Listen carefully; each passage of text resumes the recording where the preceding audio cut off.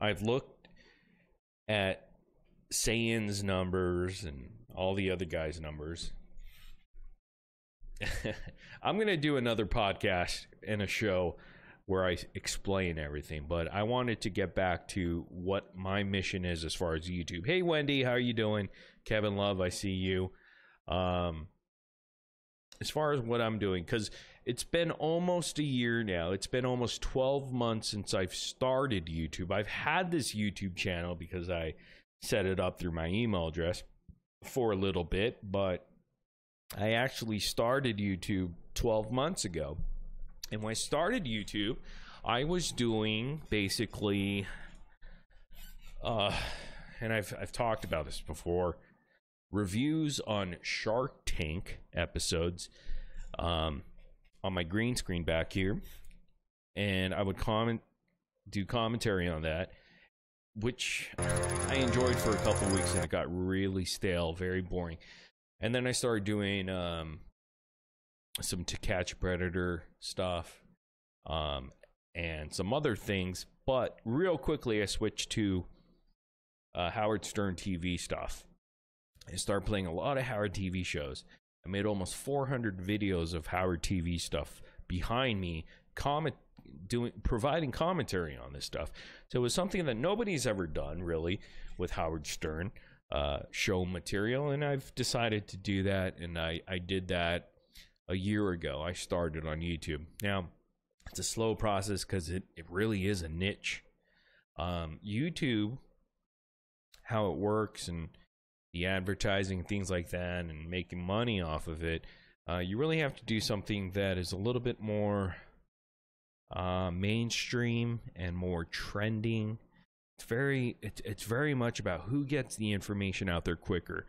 Just like any sort of internet sort of article, or ragtag sort of like TMZ, Radar Online, they're all trying to get people to news like CNN, Fox, whoever gets the story out there quicker, the trending topics, then you start winning. Then you start getting a lot of views, a lot of watch times, and things like that. But the thing with YouTube is that you have to be a little bit interesting. You have to be, you have to have some sort of presence and presentation in order to be successful. And I was kind of on that road a little bit. I was learning. I was doing things with Howard TV thing and was doing fine. And then you get roadblocks and things like that that you have to go about with. But the thing with YouTube is, for the past 6 months, I've been doing this podcast, which I truly enjoy. I really enjoy doing this sort of format and shows and stuff like that. It's a pretty drag when you do it for every single day, pretty much 6 days a week, and you go for like anywhere from 4 hours to 6 hours up to 9 hour shows per evening. It becomes a drag, and during those times I don't make money off YouTube, and it wasn't the initial sort of thing that I wanted to do originally on YouTube or set out to do. I just kind of fell into it. So, and I love it, but it's like there's a lot of I think I've lost focus on my YouTube channel where it stopped growing. So it's like it's a struggle because I got to go back and like think of like other things that I need to do. Should I go back to Howard TV commentary? Should I, which is a totally a niche dying market, or do I go and do other things? So today I started doing some NBA stuff, and and it takes time to grow an audience. It takes time to grow, I guess, a presence with YouTube. That's just how it is. So there's a lot of things that I'm going to be going through, experimenting with on my YouTube channel, particularly, specifically just for the YouTube channel. Now, the podcast is totally separate from whatever I do.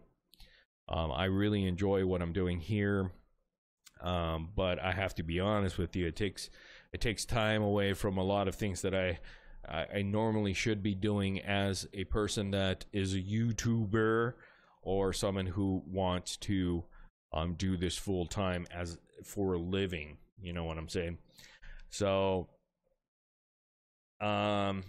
without getting too personal, I do have to switch things up as far as what I'm going to be doing with my YouTube channel, and I'm not sure how it's going to affect me directly with the podcast and things like that, and how I'm going to incorporate all these things. Because honestly, there's like today I did about, I don't know, 3 or 4 videos on the NBA, and I could have probably done more. So if I wasn't doing this, I would probably I would record NBA stuff or whatever I wanted to do, whatever I decided to do, whether it's trending topics or politics or news. I would put a lot of effort into that, just as I put effort into here. So, but it's going to take away from all of this, which I love and I am not going to give up on. So, but the direction is going to change for me as far as what I'm going to put out there, because I've seen that the growth has been stale a little bit. Although,